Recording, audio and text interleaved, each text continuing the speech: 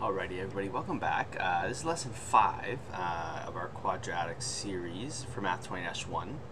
You'll find all the links, just like usual, in the description, so you can get a blank copy. You can get the solutions if you just want to try some things. So let's get into it. We'll talk about stretches and reflections in this one.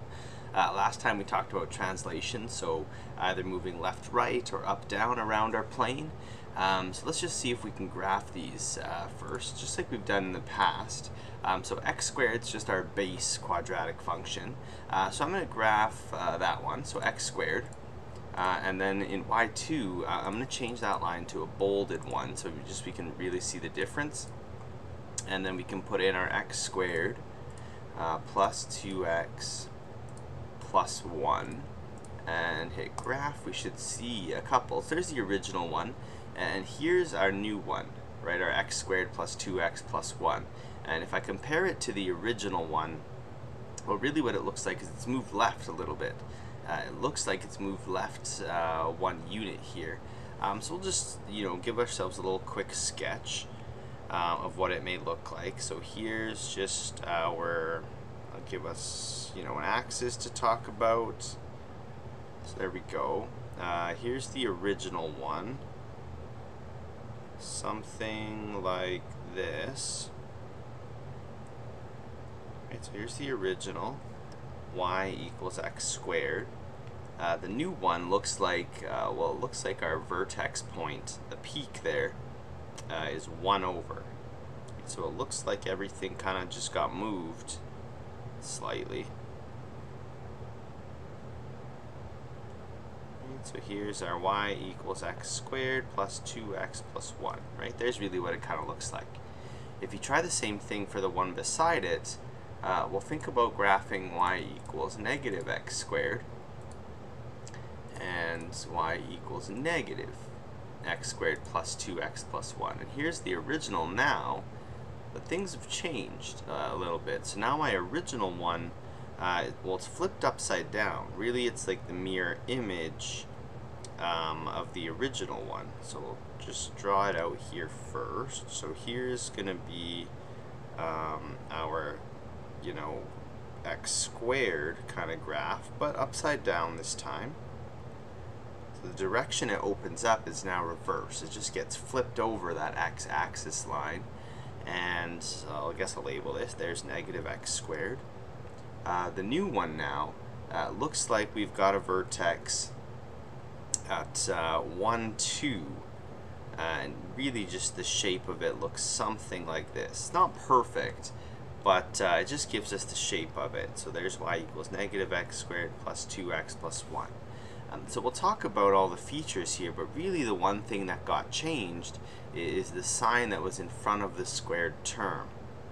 And if you think about the graphical equations, or the graphical representation to the equation, well, the one thing that's different, there's a negative in front of the squared term. Right, that was the only thing that changed, and it really made a big difference in what the graphs were going to look like. So for us, that number in front of our squared term has a big effect on what that graph's going to look like, and we can talk about them as being a vertical stretch. Now, the number that we had there before was just 1, but the sign was different. I had positives and negatives. But if that's going to be, a number other than 1, the example here is 2. Well, every y value now is getting 2 times greater than it was before. So you can think about the graph as being just pulled vertically, right? So this point, which I guess I'll do in a different color here, this point in green on the right side of this parabola, well, it now is just being doubled.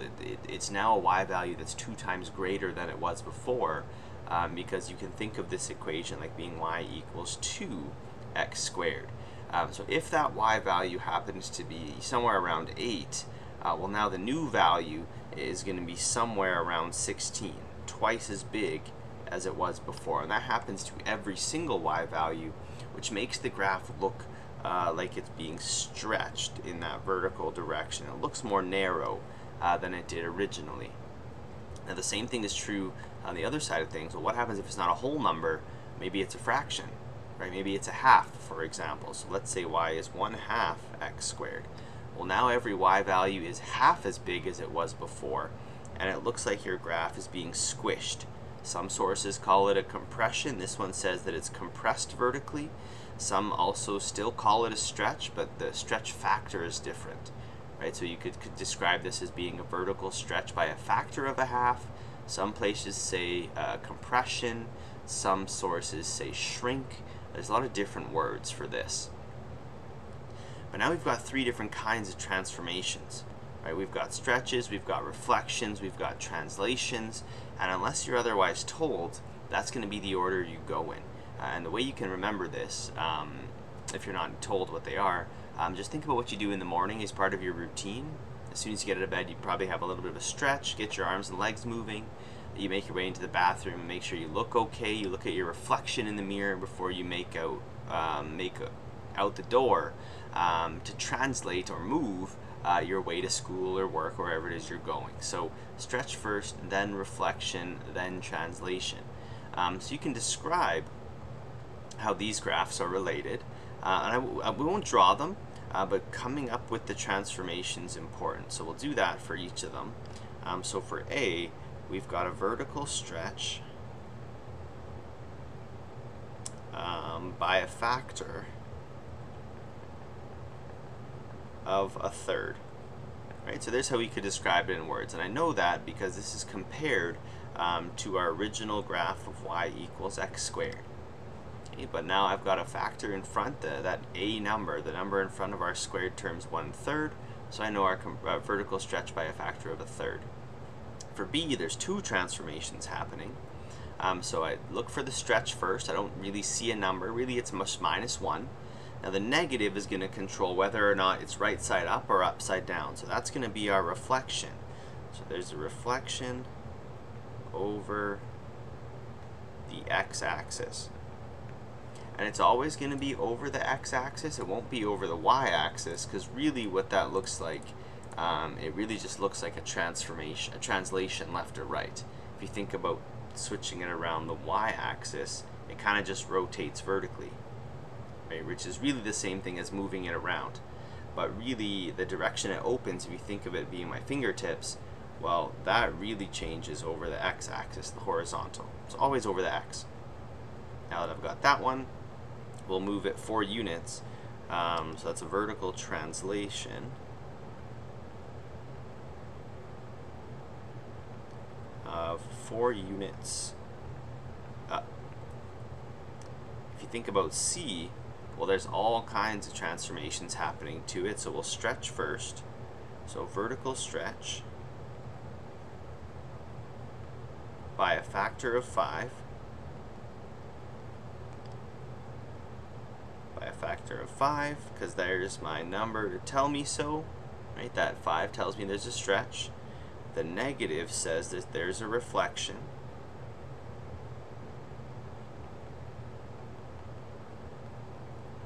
And the other two numbers, the one attached to x, remember, tells us a horizontal translation. Now the order you translate doesn't matter.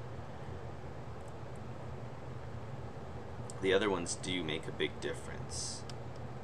Horizontal translation, 2 units to the left. Remember, the sign is going to be opposite for those x's. So since it looks like a positive 2, really what we've put in is a negative 2 to make it so. So we're going left. Then a vertical translation.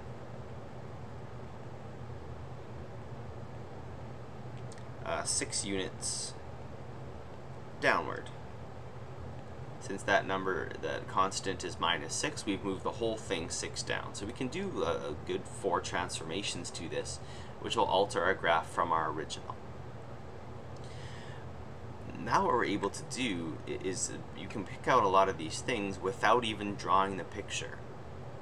Just by looking at the equation, I know a few things. We'll determine all of these before we graph it. So if I think about the direction this opens, the negative sign is going to be the giveaway, and since it's a negative, I know that it's reflected, so I know it's going to open downwards and point down to the bottom.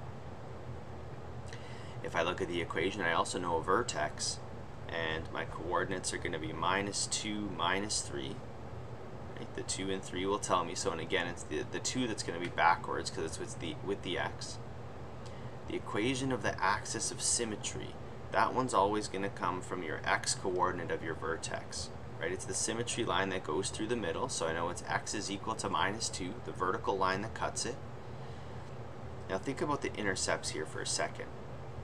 If my vertex is in quadrant number 3, where I've got an x that's negative and a y that's negative, and it also opens downwards, I'm not going to have any x-intercepts.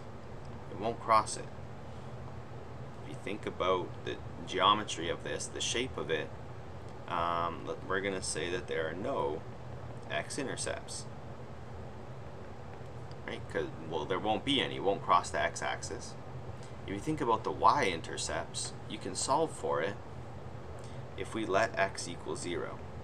Every y-intercept has the same thing in common. The x-coordinates are 0. So here's our equation. Y equals -2 x plus 2 squared -3. So we'll zoom in here. Make that a bit smaller. Give us some space. Okay. So if we make x 0,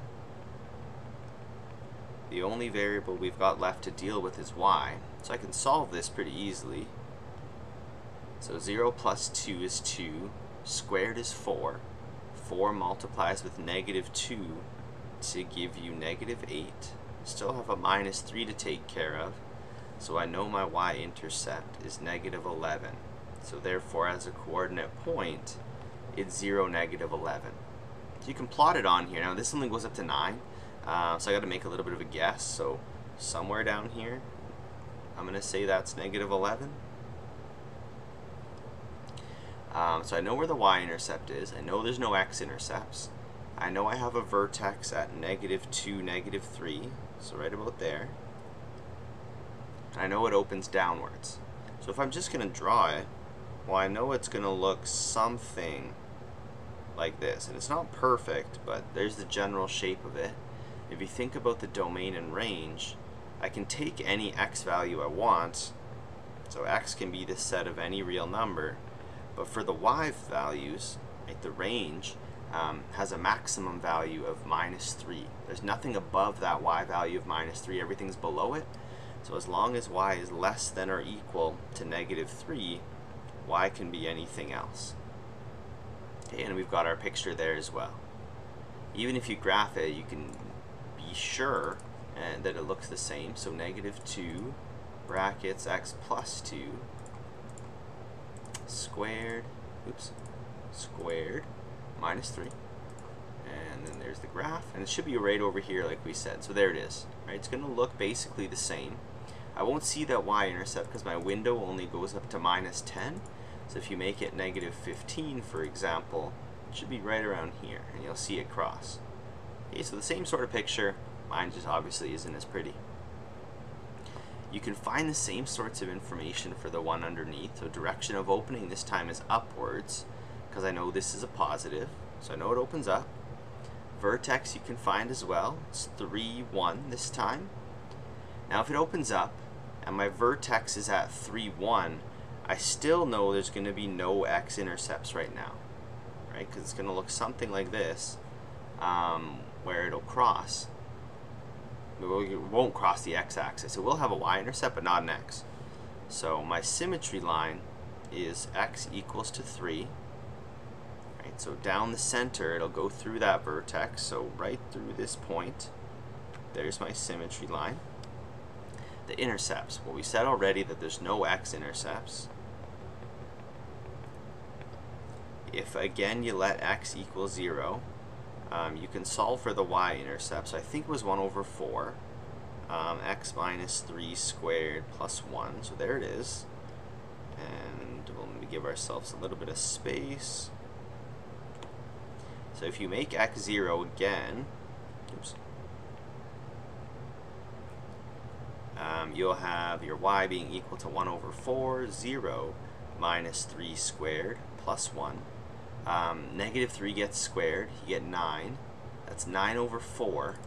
and we'll add a 1 to it, so 13 over 4 is what that works out to be. And as a decimal, like, I don't really like using the decimals, but just in terms of graphing it, makes it a bit easier to estimate. So 3 1/4. We can plot our y-intercept, so just a little bit over 3. There it is, so it's at 0, 13 over 4. So now I've got enough to graph this.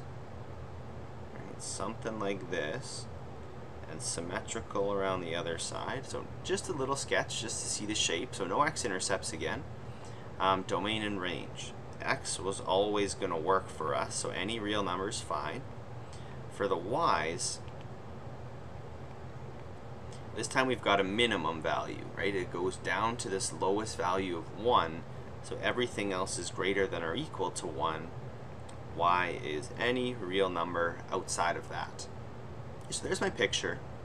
And again, you can graph it just to check to make sure that you've done this correctly.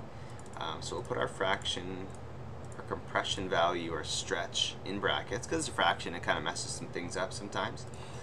So x minus 3 squared plus 1. Graphs. Right over here is where it should be, just like we said, and you can see how flat it actually is compared to if I were to graph just x squared. You'll see x squared as being a bit more narrow and right around the origin, right? That's its axis of symmetry. So this one's moved over a bit and a bit flatter because we've cut every y value into quarters, right? We made everything a little bit smaller, so it looks a bit more flat. So the smaller that fraction is, the flatter you'll see. So if I change this to 1 over 8 instead, you'll see it even look a bit more flat, right? And you can keep the same pattern going the entire time. Okay, so we've got our stretches, we've got our translations, we've got our reflections, we have all the basics of our quadratic functions part dealt with, and then this is where the series will take a turn, and we'll start to talk about all the equations and more of the algebra parts we can do with this. So again, you'll find all the links in the description, and next time we'll really start to get into, you know, the algebraic forms of this and more of the problem-solving things. So check back for the other video, and until then, we'll see you next time.